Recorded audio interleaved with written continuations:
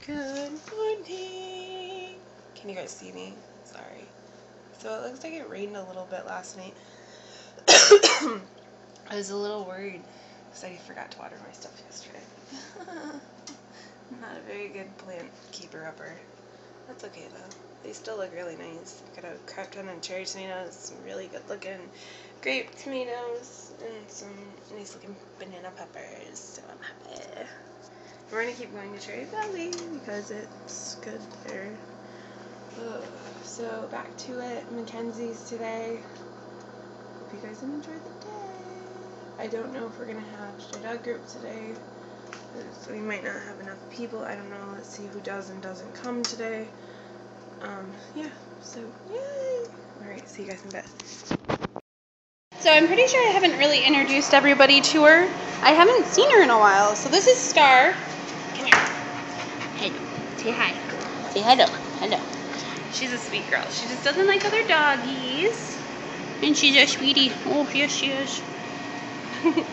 Pretty sure I haven't introduced you guys to her. It's been a while since I've seen her. Hi, Star Bar. Hi. So that's Star. Hi. Hello.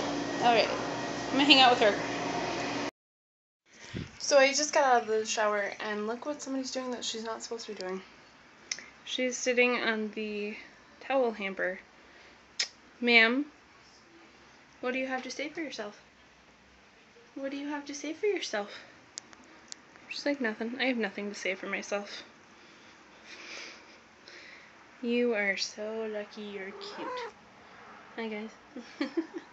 Where's her hello to everybody because she hasn't been on the vlog today at all. Nancy! Cutie. Alright. Late night play slash.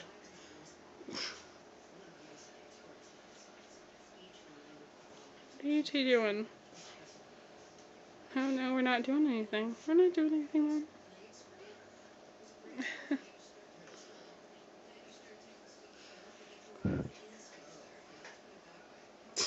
Okay, fine.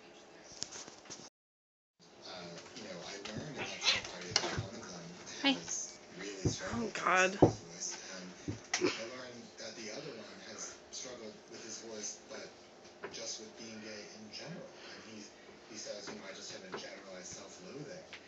And it was so shocking to me, this kind of casual confession of shame, because it really isn't something we had ever talked about. There's a part of the movie where you're talking to a high school friend, a woman who you've been friends with since high school. So What are you two doing? When you were young. And she said she felt a little betrayed when you came back from college. You spoke differently. You had more of a gay sound. And to her, that sounded inauthentic because it was a change from how you sounded when she knew you best. And I'm wondering You two are weird. That difference in your voice and how you reacted to what she told you. I had never realized that my voice had changed so much until I started making the film and talking to Little my sister, friends big from brother. high school. But once they mentioned it, I completely understood what they were saying, because when I came out, I was so excited to finally have found the courage to come out. This was in college? In college, yeah. I was freshman or sophomore year of college. But I just grabbed every gay symbol I could, whether it was the way I cut my hair or dressed, or the way I sounded, or the vocabulary I used. Alright guys, I'm going to say goodnight for today, so goodnight. Please subscribe and press the like button at the bottom. Also, if you guys are interested in joining my team for the Color Vibe Run, please let me know, and I will more than gladly be welcoming to you guys. If I get enough people before the 15th of this month, it's only $26, I believe, to register, so yeah, hopefully we can do that.